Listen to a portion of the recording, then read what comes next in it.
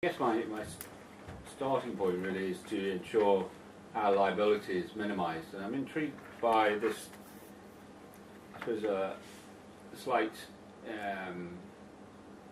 juxtaposition, if you like, between the idea that we might publish a failure rate at the same time as the law for liability is saying that we are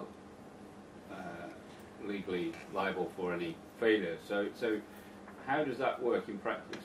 How would these two things marry up?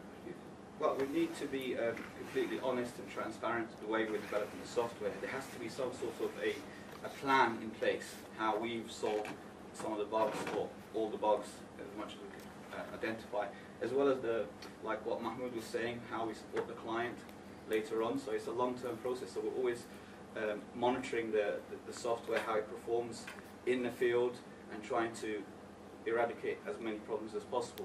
Obviously, you cannot guarantee 100% success. You can always say, well, we can guarantee 99.99% on the test that we've performed, it's functioning. So it has to be a continuous process, not just like, we developed software, here you go, just can run with it. We'll continuously have to improve. So let me add to what you said. And in the support, during that support, you can be able to have some record. Maybe this software is functioning well. So when this issue arises, because they want to sue the deep water, we already have the document that our software is functioning as it's supposed to function. So this is not a software problem. Maybe they want to put us so that to solve some of their problems. Okay. Now, how do we know that this problem wasn't the client's problem?